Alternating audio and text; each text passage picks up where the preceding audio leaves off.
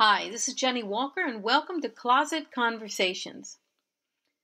Today is part one of a series on how to open a consignment store. I was thinking about interesting topics that I could share with you, and I thought, well, why not start with what I've been working on the last 3 years and been entrenched with, and hopefully share some things that I learned that might be helpful to those of you who are listening. Now, I had always wanted to have a consignment shop since I was very young. I went into my first one when I was 13, and here in the midsection of my life, I am now operating and am co-owner of a consignment shop in Pasadena, California, called Viden Luxury Consignment. Now, to say that I was naive with a capital N about what it meant to open up a store is really an understatement. And there's so much that I've learned, and I went into it, and I was a little scared to commit to all of this, but I did commit, and I told myself, well, whatever comes up that I haven't experienced before, or I'm not prepared for, I will just figure it out as it happens. And needless to say, many things have come up that my business partner and I have figured out while they happened. And hopefully some of the things that I've learned you can benefit from. So in terms of opening up a consignment store, I think number one is asking yourself why you want to do it. For me, the answer was it was something I'd been thinking about for a lifetime. I actually wrote a paper on starting a business like this years and years ago. I came across it recently. And when I was living in Atlanta, Georgia, and I had studied every shop in town, I'd met all the owners, I had shopped in them, I had consigned in many of them. And, I just kept feeling this is something that I would love to do. And I felt like I had something to contribute that was unique. And I was in a completely different career in charity fundraising.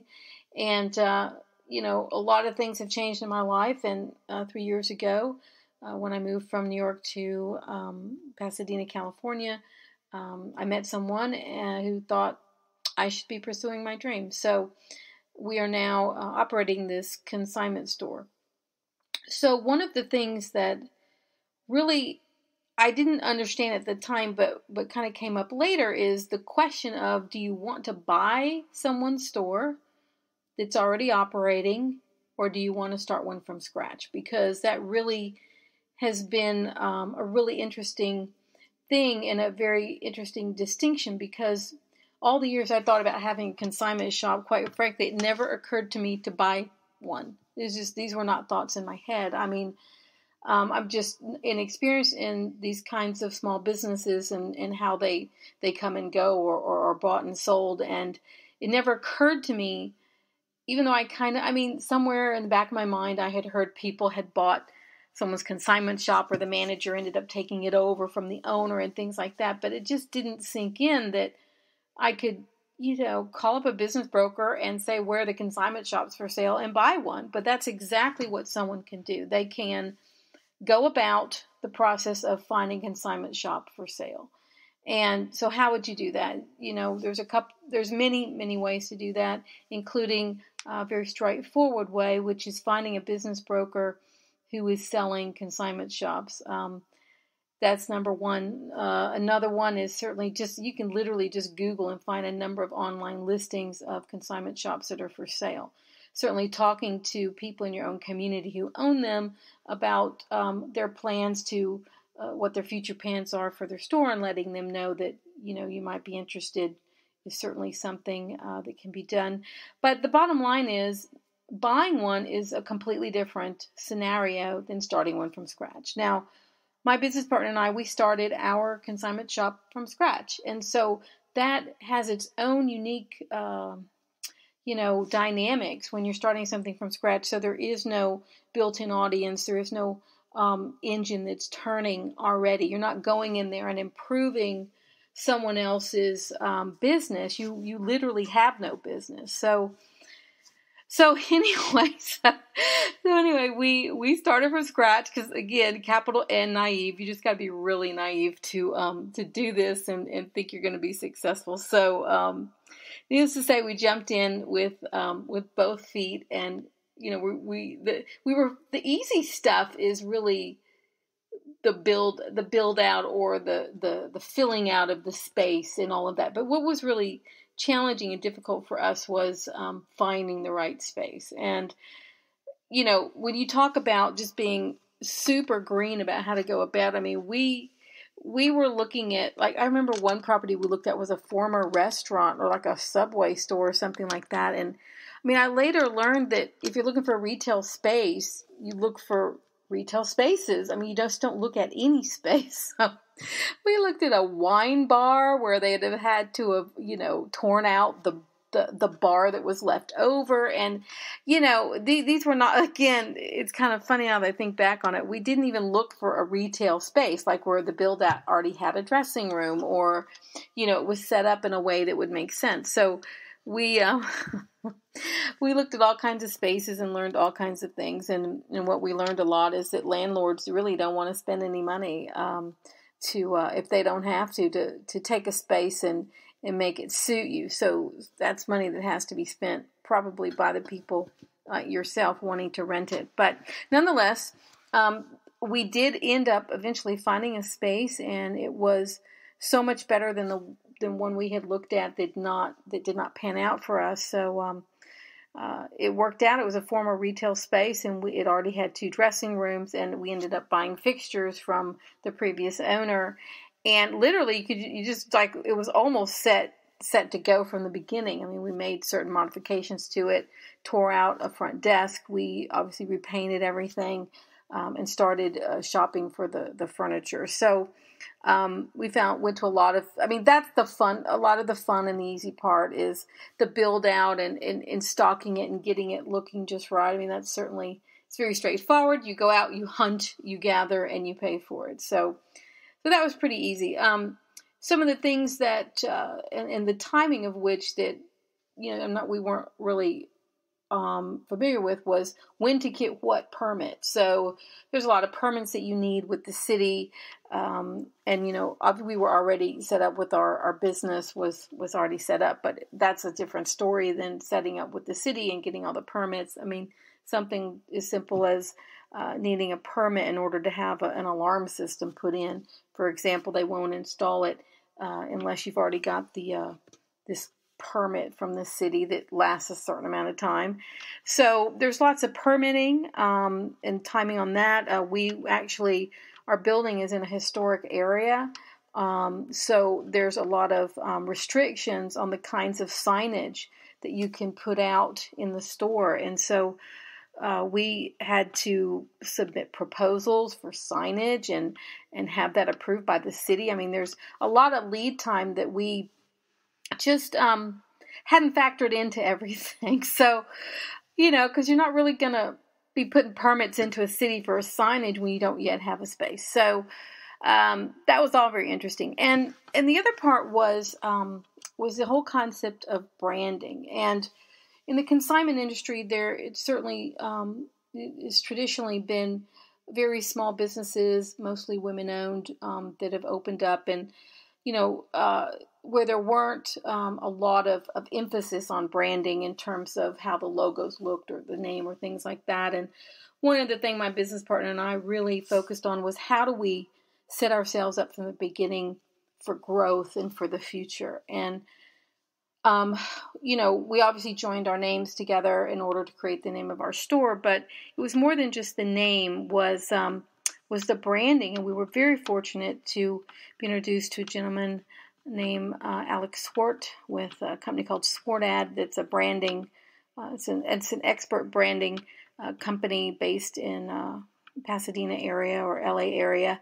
And they were able to do the branding. We hired them to do the branding for our company. And that logo has been something I feel like really helped set us apart from the beginning, and for the perception of our company and everything that we were doing to make it very, very, upscale, something that could be replicated, something that could be franchised, something that could be, bought and sold, grown. I mean, everything really kind of began with the concept of that logo. And I'll never forget the day we had our presentation. And the presentation we had it was mind blowing because it was, like a real, a real presentation like you see on television, like I was in a movie, where they sit you down and they go through all of the high level ideas and concepts about your logo and your branding and who you are. And they take you through this story of how they got to where they ended up.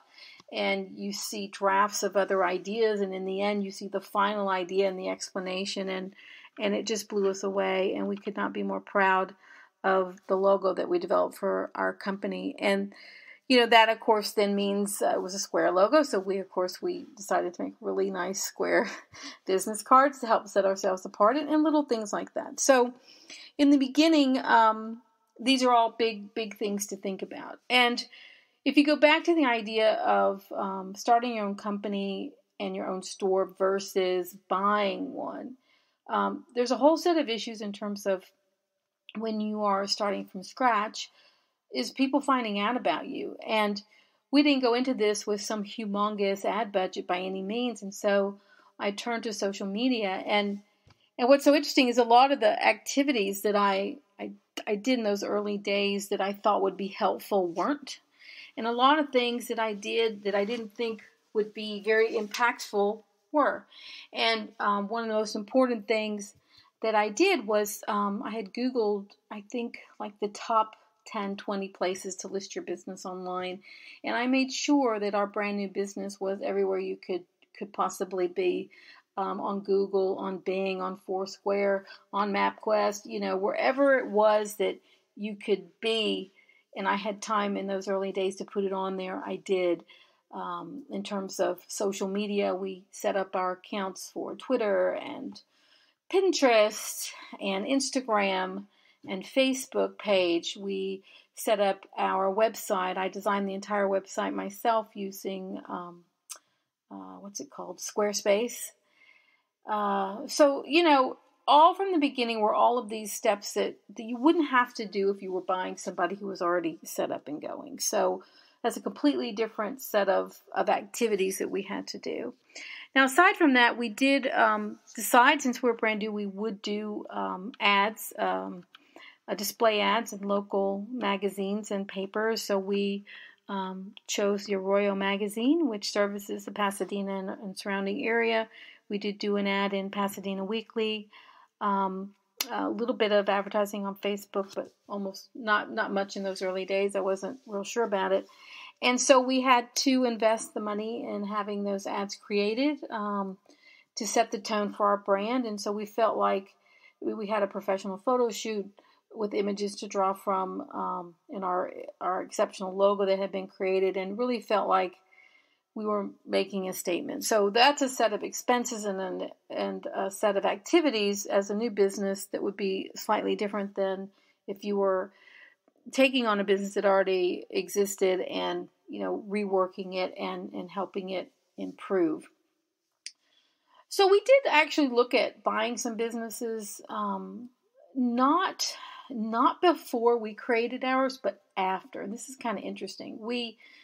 Once you start getting into this whole idea of consignment and you start learning who people are in the community and you start hearing about who's doing what, and suddenly, you're kind of following your industry, so to speak, in your local market. And we had visited every local store in Pasadena. We had visited as many as we could make time for in LA.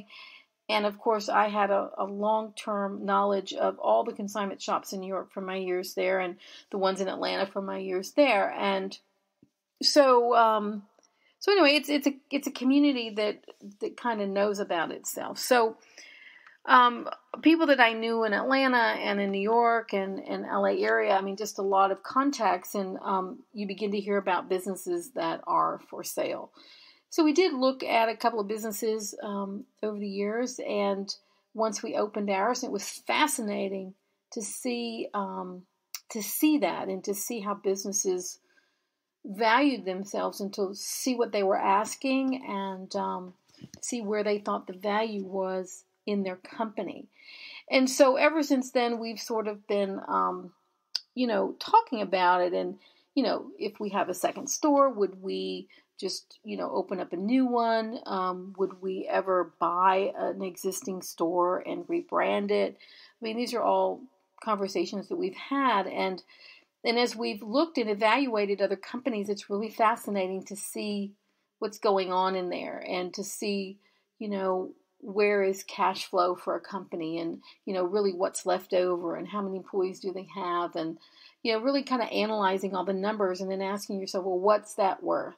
What is that worth to me to not have to, create something from scratch? And in the case of having a second location, you've already spent the time and the money and the investment in branding and creating that for your brand. So a second location is going to definitely take some advertising, and starting a second location from scratch, so to speak.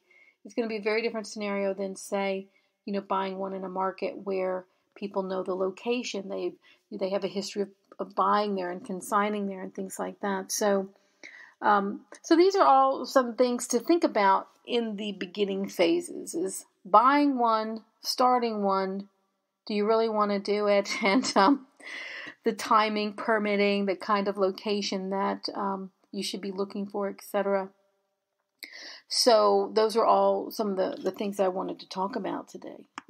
We received some advice from some other business owners in the area of Green Street Village, where our store is located, about some things we should think about that they had learned, such as developing your email list from the first day, which is something we did do. We worked very hard to capture names of people who did come in the store and get them in a MailChimp, and get them set up there. We did work on developing our first newsletter pretty soon, even though there wasn't a lot to talk about. We did have a lot of those early images of us building out our store, going to IKEA, images of the store empty, or when we put our first something in there. We put that on Instagram. And I'd actually heard someone in some sort of interview talking about how they were so busy building their company, they forgot to document it. And the point they made was, it's going to be really important to document what you do in the early days of your business, because you're going to want to go back and see how far you've come and be inspired by that and remember. And there's some funny pictures of my business partner and I at the Henry Hanger Company in downtown LA. And I mean, we're like analyzing hangers, and I mean, it was one of the biggest investments that we made, were these black, really cool rubberized hangers. And like, you go there, and I mean, this company it's like a family-run company. They've been around for just years and years and years, and like Chanel uses them to create their hangers. So like every major retailer out there has probably used Henry Hanger Company. But it was fascinating. We analyzed the colors, the texture, like what kind of image. I mean, something as simple as the fixturing was really important for our space. And there was another store in downtown LA, not too far from Henry Hanger Company, where we got some fixturing, we got supplies, mannequins, and we put some of this on Instagram too. I mean, just choosing the mannequins. I mean, if you haven't gone mannequin shopping in a while, it's pretty amazing, because like they have these Brazilian mannequins where there's a real emphasis on like certain, like, apple bottoms, so to speak, like certain body parts and like facial expressions and things. You can have a mannequin without a head, with a head, and different poses, and in like it's a fixed position, so there's so many different poses these mannequins could have.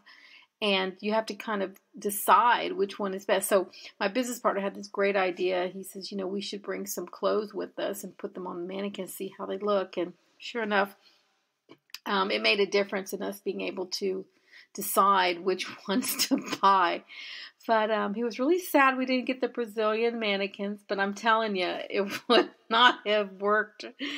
Can you imagine like a Chanel dress on one of those? Probably, first of all, wouldn't fit because it'd be too narrow. But yeah, it was kind of funny. So those are all things to consider, and the costs and the expenses. I can say that, whatever we thought it was going to cost us, it was like twice as much. Whatever we thought we were going to spend, it was a whole lot more, and just so many things you can't anticipate in the beginning. But yeah, I think one of the things that was critical is the budget that we created, where we went through and we tried to come up with every conceivable thing that we thought we would have expenses for. And it still was like twice as much.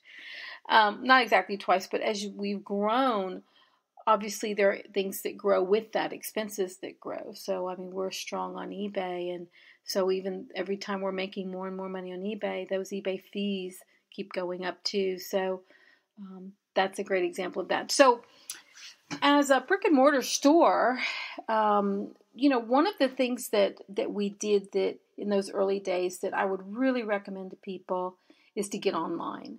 And I had been reselling myself through my JennieGirl's Closet, and I was very, very familiar with eBay, and I was comfortable with the platform. I was very knowledgeable with it, and so one of the things we did was to get up online right away.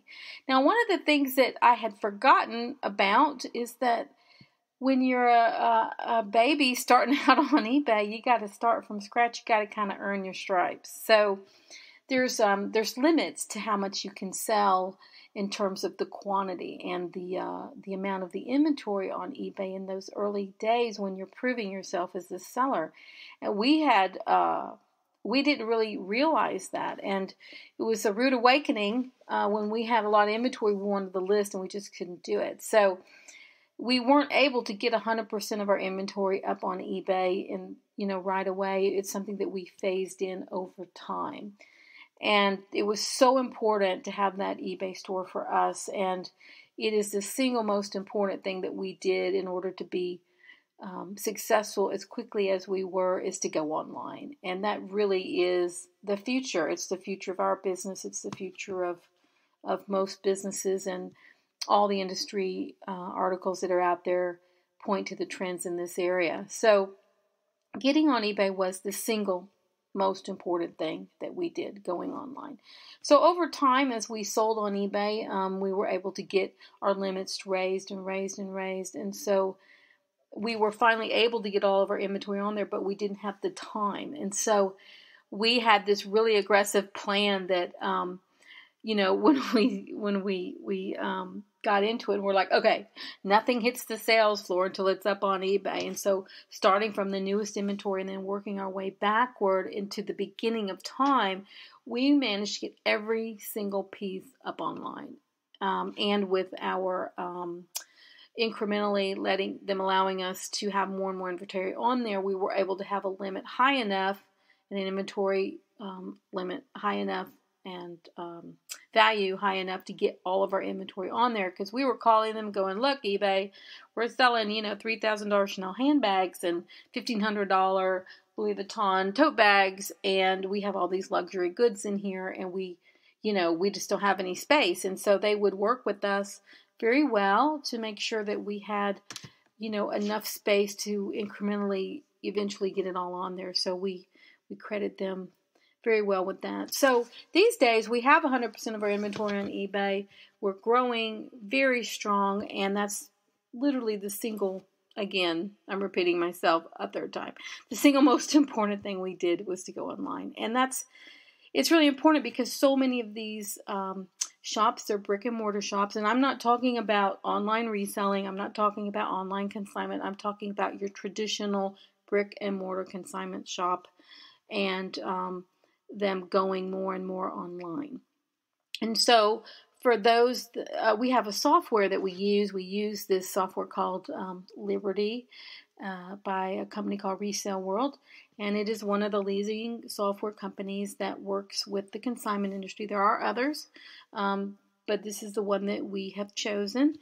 And they have an eBay integration with the software. So it allows you to push your inventory up to eBay seamlessly through the software, so that if something sells in your store, it pulls it down from eBay.